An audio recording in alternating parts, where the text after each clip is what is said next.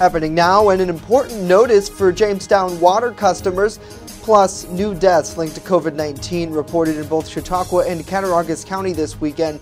The latest on the pandemic and efforts to vaccinate residents here locally. Well, we've got some snow falling across the region today, but we're missing out on the big snows. But how much of this snow are we going to get? We'll talk about it next. The News at Noon starts right now. Live and on demand, this is WNY News Now. And thanks for joining us for WNY News Now. As we start a new month, I'm Justin Gould. And we start with the COVID-19 pandemic here locally. Numbers just into us indicate 4 deaths linked to the virus and 182 new cases of it were reported this weekend in Chautauqua County. In an update to the county's COVID-19 dashboard, health leaders report the death involved an 80-year-old and 3 residents above the age of 90. Now, since the pandemic started back last year, 107 related deaths have been recorded. There are now 401 active cases countywide, with 35 people remaining hospitalized. The 7-day average percent positivity rate in Chautauqua County is down to 5.7% from 7.5% on Friday. Meanwhile, 2 new COVID-19 deaths and 37 additional cases of the virus were recorded in Cattaraugus County this weekend. The health department there announced the deaths yesterday. Officials say an 83-year-old man and 94-year-old woman developed respiratory failure. There have been 77 deaths linked to the virus in that county since the pandemic started last year, with 27 of those reported just in January. Of the new cases, 25 were reported on Saturday and 12 on Sunday. There are now 413 cases active in Cattaraugus County, with 47 people hospitalized, down from 2 last week. Well, New York State has administered over 80% of its first COVID-19 doses received from the federal government.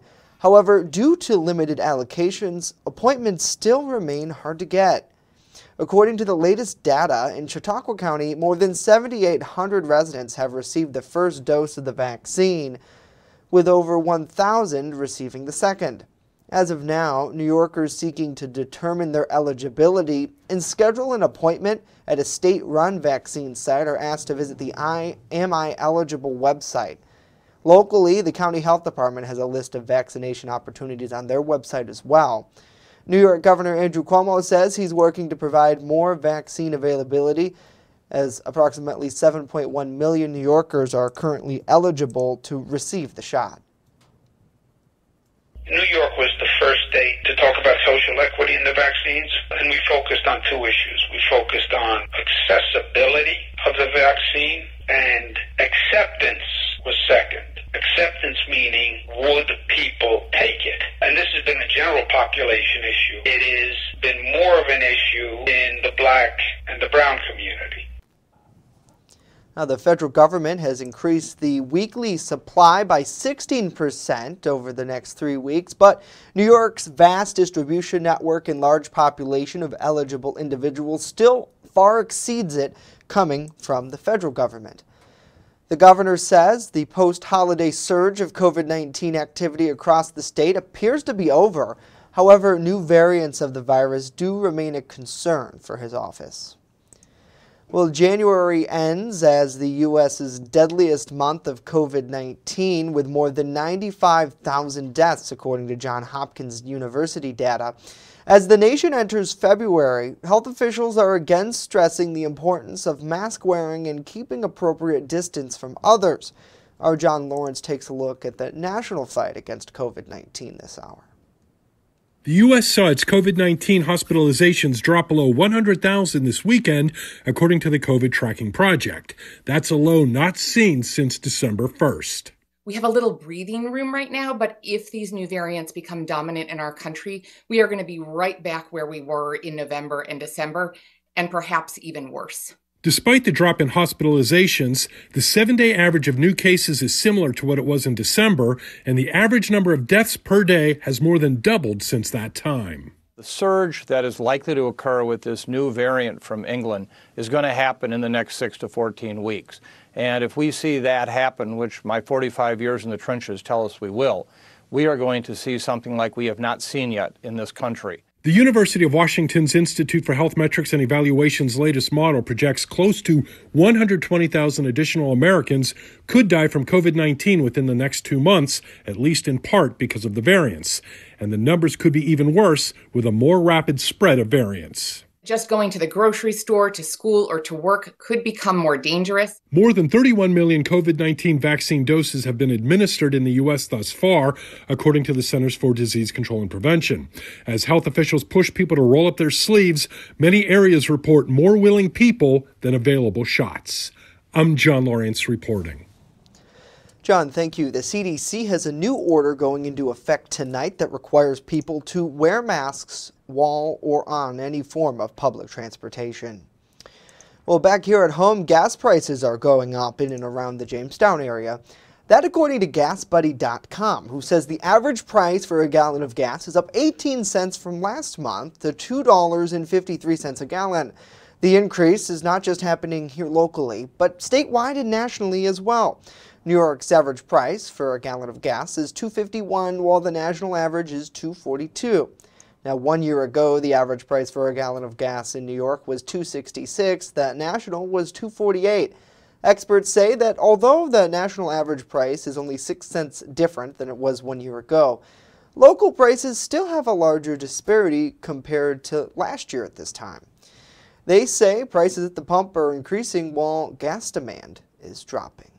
Certainly something to watch for. Thanks for joining us for WNY News Now as we kick off a brand new week and a new month, and we appreciate you tuning to us for your source of news and information. Let's check in with the comments and say hello to Nikki.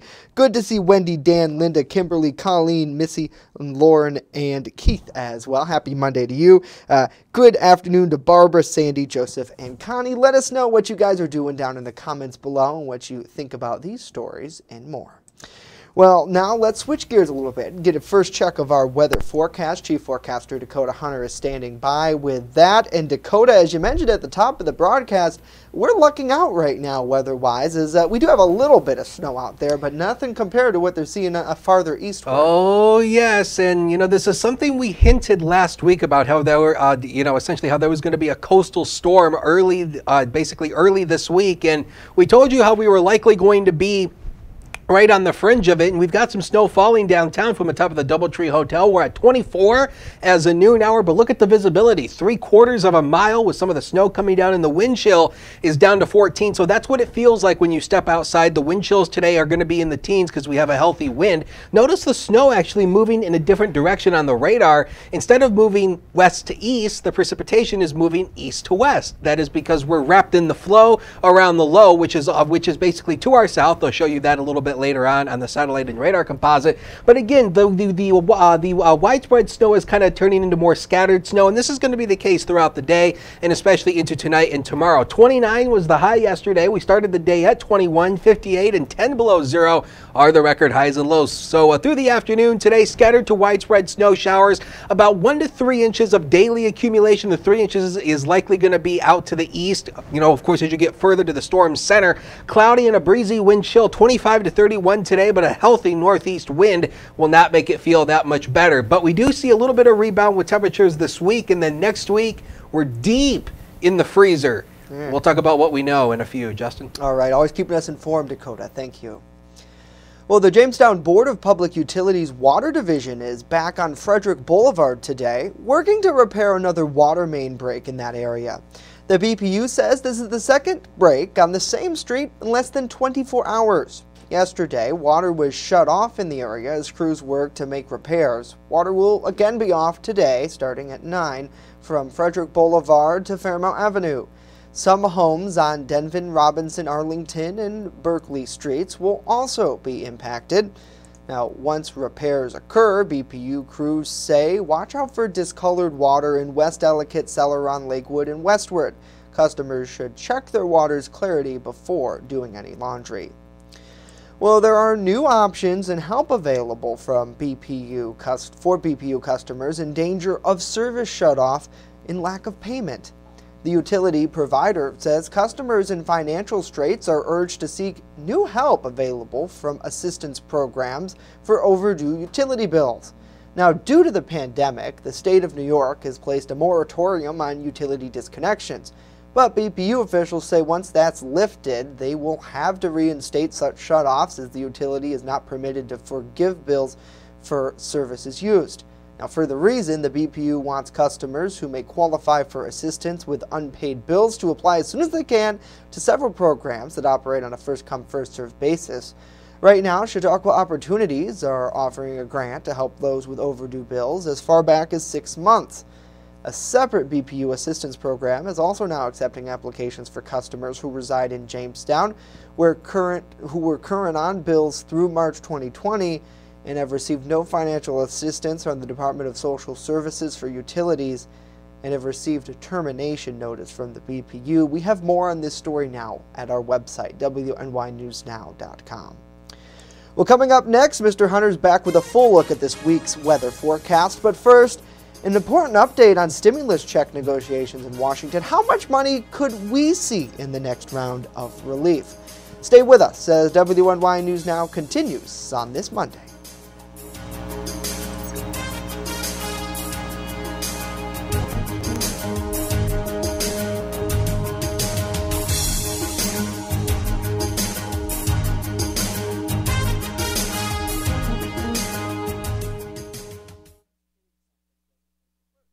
With coverage that matters. This is WNY News Now. Honest John's has what you're looking for. When you want it good, we're gonna give you lots more. From freshly made subs to the best of pizza and wings, Honest John's has what you're looking for. And now 2 great locations, East 2nd Street and Fairmount Avenue. Order takeout or delivery today online at honestjohns.pizza. You're gonna get it good at Honest John's. EagleZip.com is your local one-stop shop for all of your home and business computer needs. Located on Fluvanna Avenue Extension, just outside of Jamestown, EagleZip.com sells and services all brands of desktops and laptops, as well as servers and network equipment for your business. All new computer sales include transferring your data from your old computer, plus a 2-year warranty. Call EagleZip.com today. Stop by EagleZip.com today and let us make computers easy for you. Remember when you were a kid, huddled around the television waiting for your school to close? Well, we don't get snow days. When winter weather hits, count on the First Defense Weather Team for a look into the future where the snow is headed next. Live radar showing you the scope of the storm. And real-time reports from the field. So when it matters most, stay with First Defense Weather. Catch your First Defense forecast daily on WNY News Now. You're watching WNY News Now, your source for breaking news. And welcome back to WNY News Now. Police in Rochester released 2 body camera videos yesterday of officers arresting a distraught 9-year-old girl who was handcuffed and then sprayed with what police call a chemical irritant. Now, we warn you, the video we're about to play could be disturbing to some. A total of 9 officers and supervisors responded to a family trouble on Friday. The girl can be heard in the video from officers screaming that she wanted her father as they were trying to restrain her. Well, at a news conference yesterday, police described the girl as suicidal. Officers tried to force the girl into a patrol car, but she pulled away and kicked at them. That's when they used the pepper spray. Police say the girl was eventually taken to Rochester General Hospital and later released to her family. Well, the Black Lives Matter movement has been nominated for the 2021 Nobel Peace Prize. A member of the Norwegian Parliament made the nomination over the weekend, praising Black Lives Matter for bringing a new awareness of racial justice. Proponents say it's a similar situation to when the Nobel Peace Prize went to Martin Luther King Jr. 50 years ago. They also compare it to Nelson Mandela and the African National Congress, who were honored twice. An estimated 20 million Americans have taken part in BLM protests, and millions more have made their voices heard globally. Today is the deadline for submissions for the Nobel Peace Prize, and the nominating committee should have a short list coming up in March. Parliament members nominating Black Lives Matter say it may be a long shot to win, but it's important to spark the discussions either way.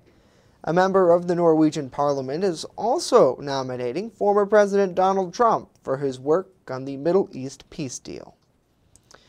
Well, a group of Senate Republicans asking President Biden to work with them on a different COVID relief plan now. 10 GOP senators sent a letter to the president yesterday with a counterproposal to his $1.9 trillion package. Melissa Rainey breaking down the details for us. A counterproposal to President Biden's COVID-19 relief plan. 10 GOP senators sent a letter to Mr. Biden on Sunday asking for a meeting and the chance to work together on drafting the COVID-19 relief package. It specifies the proposal that we think is more targeted and more appropriate for the times we're in. And my hope is the president will meet with us and we'll be able to work out something that is bipartisan. We've done it 5 times. You know, we've had 5 COVID-19 packages that are entirely bipartisan. Let's do it again, because that's what would be best for the country. The Republican plan includes a total of $160 billion for vaccine development and distribution, testing and tracing, and treatment and supplies. The framework also includes a new round of direct payments, but not for everyone. If you look at the administration's plan, you could have a family with 3 kids making almost $300,000 a year getting a check. And many of these people have had no impact from COVID. In fact, some are doing quite well. Others are struggling. Let's focus on those who are struggling. The proposal doesn't have an estimated cost just yet, but Senator Portman says it will be less than Biden's $1.9 trillion plan. Reps from the Biden administration say they're open to some of the GOP suggestions. What I will say is that the provisions of the president's plan, the American Rescue Plan, were calibrated to the economic crisis that we face. We're certainly open to input from anywhere where we can find a constructive idea to make this package as effective as possible. But the president is uncompromising when it comes to the speed that we need to act at to address this crisis. I'm Melissa Rainey reporting. Melissa, thank you. President Biden says he's not against passing the COVID-19 relief bill through reconciliation, but says the White House has not said if they will be taking that route. Well, coming up this weekend, the CDC wanting you to stay safe during the Super Bowl. That's why it's issuing new pandemic-related guidance for the big game. The CDC says attending large gatherings, including the Super Bowl, increases your risk of getting and spreading COVID. The guidance goes on to say the safest way to watch the Super Bowl is at home with the people you live with. However, if you do choose to go to the game or maybe a larger event like a watching party, there are a couple of things you can do to help protect yourself. They include using noisemakers instead of cheering, arriving early to avoid the crowds, and using touchless payment methods while there. This year's Super Bowl is the Kansas City Chiefs battling the Tampa Bay Buccaneers coming up this Sunday, February 7th. Well, we thank you for joining us for WNY News Now as we kick off a new week with a new month, and we appreciate you chiming in with what you have to say in the comments. Although we do want to remind you that this is a great time. I see a couple of people going back and forth, but please follow WNY News Now's commenting policy.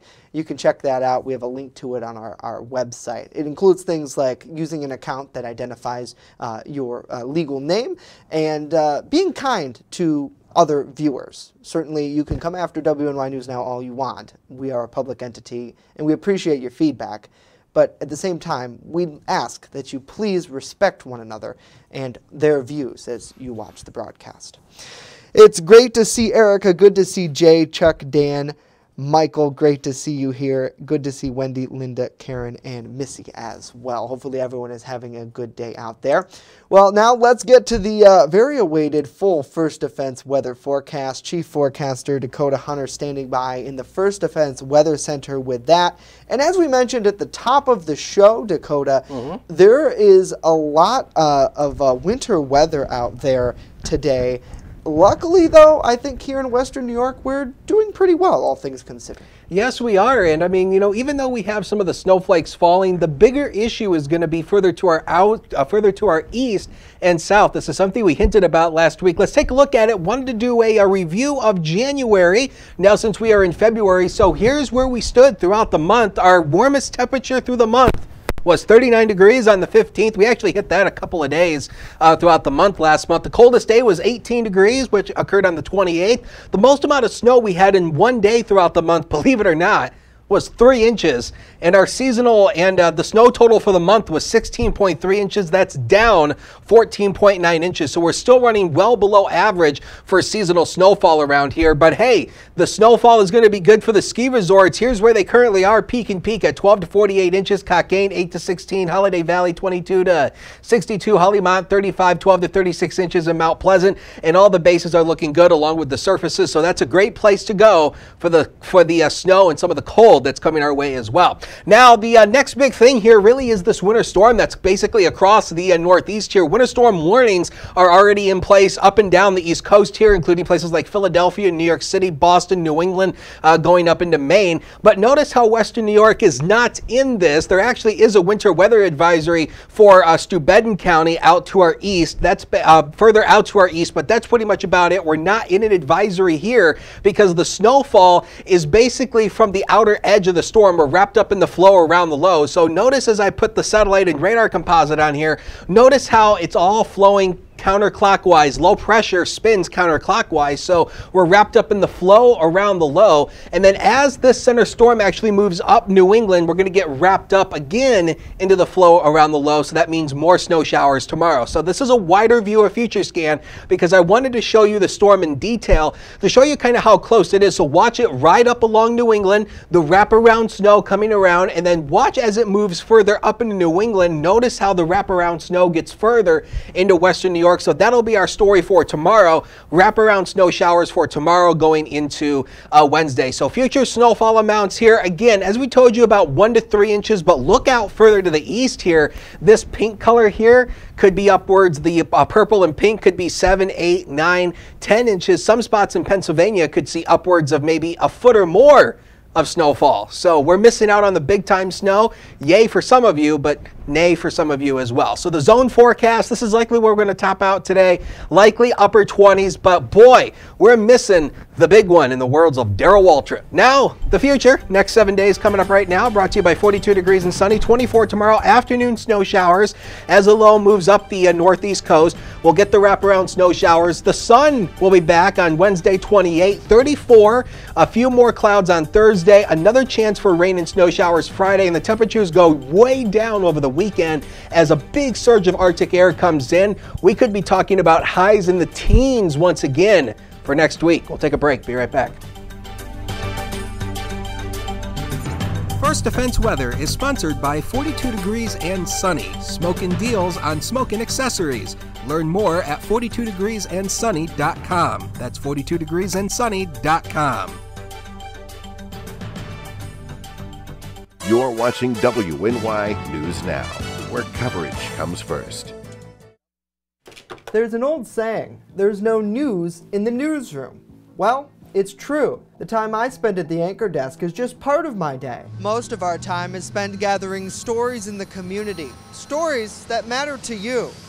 We can't do it alone, and we need your help. When you see breaking news or have a news tip we should know about, drop us a line on Facebook today, email our news desk, or call our newsroom at 488-7226 so we can bring those stories straight back to you. I'm a survivor. I'm a survivor. I'm a survivor. Testicular cancer is the leading form of cancer in men aged 15 to 35. 1 in 250 men will be diagnosed with testicular cancer. But 98% will survive if detected early. As a survivor, I believe early detection is the key. Learn how to do a testicular self-exam and other important facts about testicular cancer at oneball4tc.com.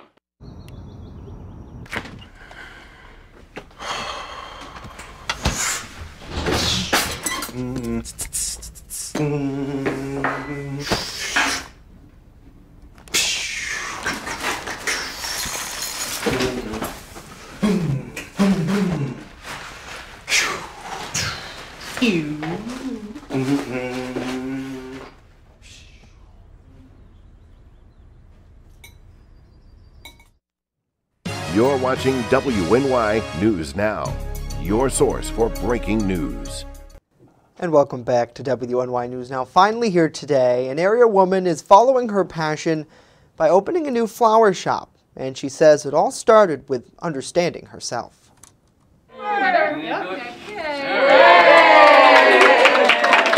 A longtime Jamestown area businesswoman is taking time to stop and smell the roses by following her passions and opening a new flower shop in Lakewood. For the past 14 years, Kimberly Carlson worked at her family-owned business in Jamestown, but after losing her son Alex to a heroin overdose in 2016, felt she needed to reassemble. That's why in November, she revisited her floral design skills and founded Peapod and Juniper, located at 141 Chautauqua Avenue in Lakewood. I wanted to be the best role model that I could be and the best example of a woman that I could be for other women, and especially my grandchildren. And that's where the name comes from. Her granddaughters, 5-year-old Penelope and 2-year-old Juniper. We need to spend more time doing what we love doing.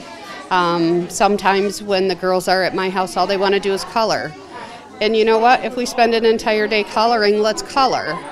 And I really was at a point that I needed to take things back to a basic idea of what I wanted my life to look like. Carlson says the venture is not so much about owning a flower shop, but rather trying to give the community a place to unplug and find some inspiration. I had a woman come in the other day, and I thought, you know what? This is working. She was an older woman. She came in, she looked around for a few minutes, and she went over and she sat down on the couch, and she just sat there for a few minutes. And I thought, you know what? That's the way it's supposed to be. The grand opening ribbon cutting also featured remarks from local elected officials and other business community members officially welcoming Carlson to the Lakewood community. To learn more about Peapod and Juniper, visit their website, ppjflowerslakewood.com. Certainly absolutely incredible. And Dakota, what a better way, I think, to spend the weekend. It was great to be down there and to check it out. And, you know, you don't hear too often of businesses opening anymore as we did before. I think we still do, and we have seen them, right? There was a new candle company that opened up across the way from us, recently a new restaurant here in downtown Jamestown. So there's still very much going on, but almost more incredible. And you look at her story, and I'm not sure too much how you know about Alex Falk, but you know, he did pass away of a heroin overdose a few years ago, and a lot of her life has been spent trying to help others in the community come through this horrible drug epidemic that we face. So to open up this flower shop, and it's not a flower shop as we mentioned in the package, but rather a place where she wants people to come and find something, find a hobby, find something you like, and let that almost distract you and help you get through these tough times that no doubt we're all going through. Yeah, and you know, I did not know Alex actually at all, but I do know a lot of friends who knew him very well, and I think his death touched a lot of people here in the community. I know back in 2000, I want to say it was 16. Yeah. In 2016, I had a good friend of mine pass away from a heroin overdose, Stephen Carter. And, you know, it was, I think, a huge wake-up call to, I think, a lot of us, and especially for me. And I know that was hard on a lot of people in the community, and it was hard on me. And, you know, I know kind of, well, I can't say that I know exactly, but, you know, to actually see something like this happening with, you know, his mom opening up the flower shop and whatnot, and actually kind of doing it sort of to kind of help the healing process is kind of like what we need. And, you know, it's those little things that help us heal. It's the moments where we can laugh, cry, hug, pre-pandemic. Right. And, you know, And we even could now, do an all air that. hug. Yeah, like a virtual hug. And that's you know? what I think the big takeaway I had from Saturday is that we can do it together. And maybe we can't be physically together in a large group setting, but I think the fact that mentally and emotionally We're always going to be there for each other. Is one of the great reasons why this community is so amazing, because people really do care. And you see that time and time again. So certainly good luck with the flower shop. I think it'll be absolutely incredible, especially with Valentine's Day coming up in a couple of weeks here. So is that a hint? Great time. Yeah, hey, you know, I plan on going back. Let's just say that. Yeah, so let's just say Justin did something that got the wifey wife, Maddie. You know what? No, we don't actually celebrate like Baby Valentine's Yoda? Day. So if I'm going to do anything, which on the record I'm not going to do anything. Does this make sense? Probably not. But my household thinks it's a little too cheesy. But at the same time, I kind of like it. You could have Valentine's Day any day, right? If you think about it. Heart-shaped pancakes. Yeah. Any day is Valentine's Day. That's going to do it for us today. Of course, news does continue 24/7, WNYNewsNow.com. We'll leave you with a live look over downtown Jamestown, where the snow is a-fallen. Of course, if you missed what we talked about, the show loops right here, and we'll be back tomorrow. Have a good day, everyone.